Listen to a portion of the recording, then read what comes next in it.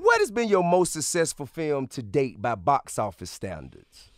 Straight Outta Compton. Okay. That I EP'd. Right. And I think Girls Trip that I produced. Girls Trip is, Yeah. yeah. Girls Trip we did. And so that wasn't a number one because I didn't see that on the list. Are you serious? Yeah, man. We dropped in the summer. And we dropped against a war movie called Dunkirk. You remember that joint? I remember it. I think that's the one that Angelina Jolie directed, right? No. Christopher Nolan directed it. Okay.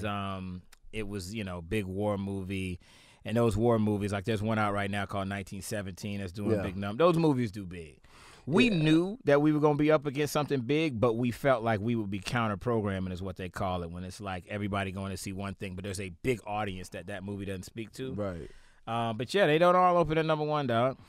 Now, speaking of Girl Trip, what do you look for when you selecting the cast? Because that was although, they're all, powerful black women in that cast, they're very diverse. It's a very diverse culmination. Yeah. And what makes you, select the cast? Bro, an ensemble cast is the hardest thing to put together, dog, honestly. And you do it very well. You did it with Takers. You did it with Think Like a Man. You did it with Girls Trip. It's tough. It's not easy because we can name a bunch of movies where the ensemble didn't work. And it ain't even about, having a bunch of stars. It's about chemistry. Man, it's about chemistry. That's it, dog. So, really, we went to Regina first. Okay. That's my dog. I know her. That's my go-to. She's amazing. Right.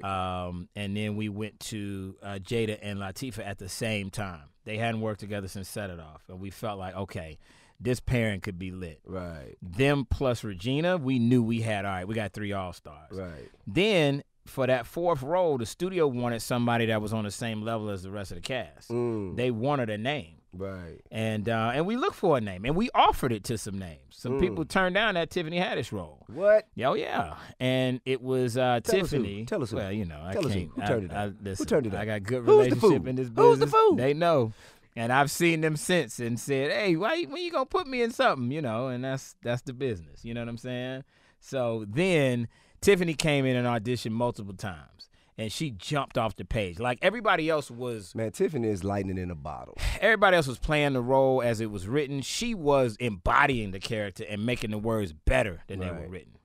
Man, and you so you now have a film that is coming out. Yeah. Tell us about my new one, The Photograph. The Photograph. A black love story, Tip. Issa Rae. Okay. Yep, my second movie with her, super talented sister. Right on. Lakeith Stanfield. Man, he's super dope. Yo. I mean, has enormous range. I mean, I saw true him, artist. I saw him at the Bad Boys 3 premiere, and I just had to tell him, man, he got. I think the sky's the limit for bruh, and he could do anything. People gonna be surprised. Remember that name, Lakeith Stanfield. Yeah, he could do anything. You've seen him, but you haven't seen him in this light. He's a true leading man in this movie. Right on. He pops off. He really does. And so, what's the premise of the movie? It's a love story, man. It's about.